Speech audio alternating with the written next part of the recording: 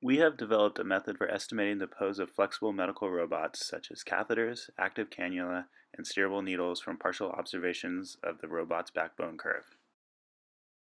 To evaluate the probability of a partial observation of the device's backbone curve, we use a kinematic model of the robot that allows us to transform each potential device state into a corresponding backbone curve. A state's backbone curve allows us to evaluate its measurement probability by intersecting the backbone curve with the ultrasound image plane. For our specific application, robotic needle steering, the needle's state is defined by the position and orientation of the needle's tip. Because the shaft of a steerable needle is assumed to follow its tip as it's inserted, each tip state can be transformed into a needle shaft by replaying the command inputs backward in time through the kinematic model. This allows us to evaluate the measurement probability of a potential needle state as a truncated Gaussian centered at the image coordinates of the intersection between the state's kinematic needle shaft and ultrasound image plane. We note that for a single measurement, there are a multitude of states that have equal measurement probabilities. But by combining measurements in time, we are able to refine our estimate of the needle tip state. However, where the needle is along its shaft is an uncertainty that may not be resolved in time. To fix this, we vibrate the needle and use the generated ultrasound Doppler response as an indication of whether the ultrasound image plane intersected the needle shaft or not. The Doppler response is incorporated into our measurement model through two distributions trained offline. The probability of a Doppler response given the ultrasound image plane intersects the needle, and the probability of a Doppler response given the image plane does not intersect the needle. Its use is best illustrated by returning to the motivating example. Consider two potential tip positions along a needle's axis, one ahead of the ultrasound image plane and one behind the ultrasound image plane. Assume the measured Doppler response is large, indicating the transducer is over the needle. The tip position ahead of the image plane will have a Doppler measurement probability given by the blue distribution, while the tip position behind the image plane will have a Doppler measurement probability given by the red distribution. The tip position behind the image plane will be penalized relative to the tip position ahead of the image plane, as expected.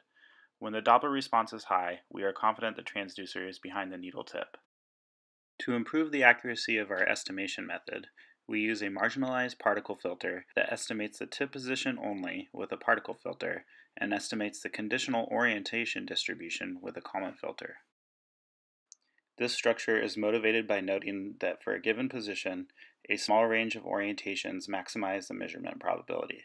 Therefore, it is wasteful to have particles with mismatched orientation and position.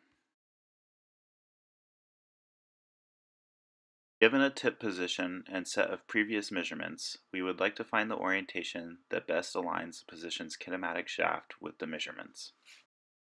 To do this, we consider a tip state with a fixed position but varying orientation.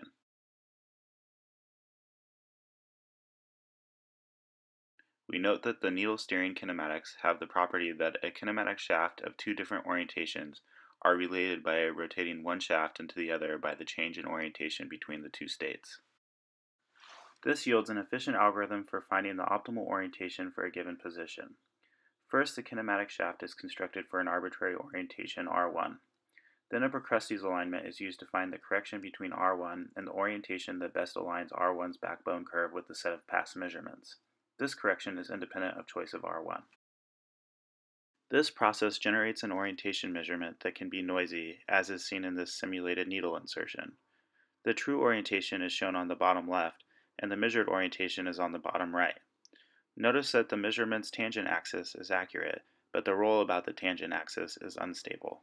By encoding this information in the measurement noise covariance of the conditional Kalman filter, a reliable orientation estimate can still be achieved.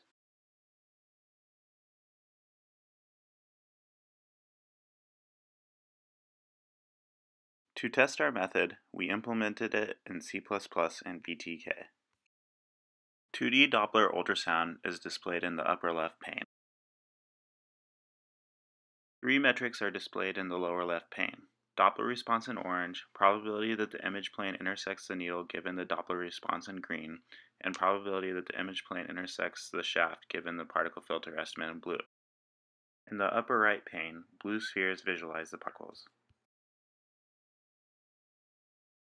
The gray sphere visualizes the gold standard tip position given by the electromagnetic tracker, while the red sphere visualizes the estimated tip position given by the particle filter.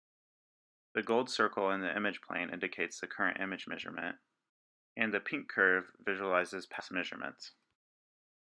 A full insertion is now shown. The image plane is swept over the tip of the needle as it is inserted, and the tip position is continually estimated from the information provided in each image.